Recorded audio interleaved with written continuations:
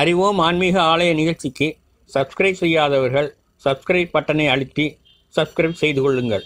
மேலும் bell சிம்பலை click செய்து அடுத்த ஒரு பதிவுகளையும் காணுங்கள். ஓம் சிவாய நம. அறிவோம் ஆன்மீக ஆலய நிகழ்ச்சிக்கு தங்களை அன்புடன் வரவேற்கின்றோம். இன்று நான் தங்களுடன் பகிர்ந்து கொள்ள இருப்பது சிவகங்கை மாவட்டத்தில் இளையாங்குடியில் அமைந்துள்ள ராஜேந்திர சோழீஸ்வரர் திருக்கோவிலாகும். சுவாமி பெயர் ராஜேந்திர சோழீஸ்வரர், அம்மன் பெயர் ஞானாம்பிகை. ராஜேந்திர சோழீஸ்வரர் திருக்கோயில் என்பது சிவகங்கையிலிருந்து 25 கிலோமீட்டர் தூரத்திலும் பரமக்குடியிலிருந்து 9 கிலோமீட்டர் தூரத்திலும் இளையாங்குடி என்ற கிராமத்தில் அமைந்துள்ளது. மாரனார் அவதாரம் செய்த தலமும் முக்தி அடைந்த தலமும் இந்த இளையாங்குடி திருத்தலமே ஆகும்.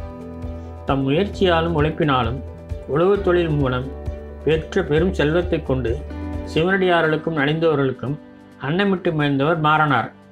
சிவகங்கை அருகில் உள்ள இளையாங்குடியில் வசித்து வந்த மாரனார் தனது மனைவி புனிதவதியுடன் இணைந்து திருத்தொண்டை செய்து வந்தார். சிவனடியார்களுக்கு தினமும் அன்னமிட்டு அவர்களுக்கு பாதை பூஜை செய்து சிவபெருமானை வழிபட்டு வந்தார்கள் இந்த தம்பதியர்கள். இதனால் அவர்களுக்கு உழவு தொழிலின் மூலம் மென்மேலும் செல்வம் பெருகியது. பெரிய செல்வத்தை கொண்டு அடியார் வழிபாட்டையும் அன்னமிடலையும் தொடர்ந்து செய்தார். மாரனாரின் சிவத்தொண்டை உலக அறிய செய்த சிவபெருமான் அவர் வீட்டில் வறுமை தாண்டவமாடும்படி செய்யலானார். மாரனாரின் வீட்டில் இருந்த செல்வம் குறைந்து விளைநிலங்களை விற்று கடன் வாங்கியும் சிவத்தொண்டை செய்யும் நிலைக்கு அவர் தள்ளப்பட்டார். ஒரு நாள் கடும் மழை. அன்று ஆவணி மாதம் மகா நட்சத்திரம். வறுமையின் கொடுமையால் உண்ண உணவின்றி மாரநாயனாரும் அவரது மனைவி புனிதவதியும் சிவநாமத்தை உச்சரித்தவாறே இருந்தார்கள். இரவு பொழுது வந்ததும் அடைமழை நின்றபாடில்லை. மாரனாரும் மனைவியும் பசியால் தூங்கி போயினார்கள். நள்ளிரவில் அந்த அடைமழையில் சிவபெருமான் அடியவர் திருக்கோலம் பூண்டு மாரநாயனாரின் வீட்டு வாசல் கதவை தட்டினார். தம்பதியர் இந்த நிலையில் யாராக இருக்கும் என்ற எண்ணத்தில் வாசல் கதந்து திறந்தார்கள். அங்கு ஒரு சிவனடியார் இருப்பதைக் கண்டு மகிழ்ச்சி அடைந்தார்கள். மலையில் சொட்ட சொட்ட நனைந்திருக்கும் சிவனடியாரை வீட்டிற்குள் அழைத்து தலையை துவட்ட துண்டும் மாற்று துணியும் கொடுத்தார்கள்.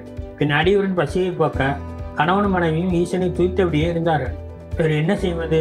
இப்போது வறுமையின் காரணமாக சாப்பிட எதுவும் இல்லாத நிலையில் வந்திருக்கும் அடியவருக்கு எப்படி உணவிட்டாக மகிழ முடியும்? அப்பொழுது மாரனாரின் மனைவி ஒரு யோசனை சொன்னார். நாம் இன்று காலையில் வயலில் விதைத்து வந்த நெல்லை சேகரித்து எடுத்து வந்து தந்தால் அதை அடியவருக்கு சமைத்து அன்னம் பரிமாறுவேன் என்றார். வந்திருந்த அடியவரை கொஞ்ச நேரம் இருக்கும்படி கூறிவிட்டு அந்த நள்ளிரவு அடைமழை நேரத்தில் கையில் அறிவாளையும் கூடையும் எடுத்துக்கொண்டு வயலை நோக்கி விரைந்தார். அதே நேரம் வீட்டின் பின்புறம் இருந்த தண்டுக்கீரைகளை வேரோடு பிடுங்கி வந்து தண்டினை அடித்து குழம்பாக்கினார் புனிதவதியார். தண்டுக்கீரையின் இலைகளை கொண்டு கூட்டு பொரியலும் தயாரானது. இந்த நிலையில் வீட்டில் இருந்த விறகு அனைத்தும் காலியாகி போய்விட்டது. இனி அடுப்பெரிக்க சிறு துண்டு விறகு கூட இல்லை என்ற நிலையில் கணவனுக்காக காத்திருந்தால் புனிதவதி. இதற்கிடையில் உணவு காத்திருந்த அடியவர் அப்படியே கண்ணை எரிந்து போனார்.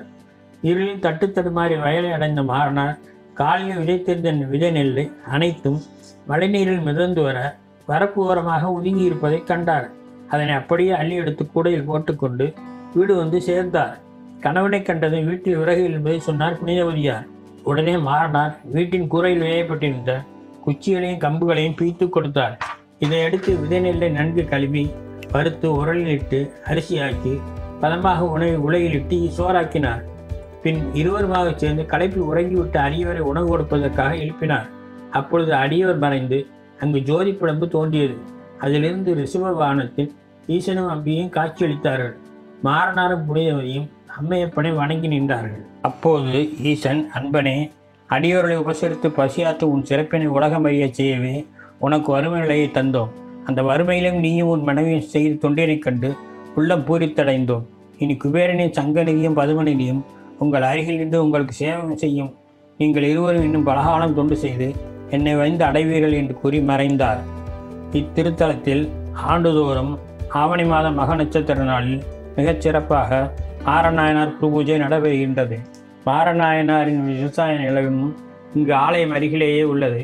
இங்கு ஆவணி மாதம் இத்தல ஈசனுக்கு தண்டிக்கீரை நைவேத்தியமாக படைத்து வழிபடுகிறார்கள். திங்கட்கிழமைகளில் அல்லது மகம் நட்சத்திர நாட்களில் இத்தலம் வந்து இத்தலம் மண்ணெடுத்து ஈசன், அம்பாள், பைரவர், மாரநாயனார் சன்னதியில் வைத்து வழிபட்டு அதனை வயல்களில் தோட்டங்களில் தூவினால் நல்ல விளைச்சல் கிடைக்கும் என்பதும் நம்பிக்கை. பிறருக்கு உதவி செய்யவும் உணவிற்கு பஞ்சமில்லா நிலை உண்டாகவும் இங்கு வந்து வேண்டுகிறார்கள். தாங்களும் இத்தகைய அரிய தலத்திற்கு சென்று ராஜேந்திர சோழீஸ்வரன் அருளை பெறுமாறு கேட்டுக்கொண்டு மீண்டும் அடுத்த பதிவில் தங்களுடன் சந்திக்க இருக்கும். கோவிலுக்கான வழித்தடத்தை கீழே உள்ள டிஸ்கிரிப்ஷனில் கொடுத்து இருக்கிறோம். மேலும் சப்ஸ்கிரைப் செய்யாதவர்கள் சப்ஸ்கிரைப் பட்டனை அழுத்தி சப்ஸ்கிரைப் செய்து கொள்ளுங்கள். மேலும் பெல் சிம்பலை கிளிக் செய்து அடுத்து வரும் பதிவுகளையும் காணுங்கள். இந்த பதிவு உங்களுக்கு பிடித்திருந்தால் லைக் பட்டனை அழுத்துங்கள், ஷேர் செய்யுங்கள், குறைகள் இருப்பின் கமெண்ட் செய்யுங்கள். நன்றி, வணக்கம்.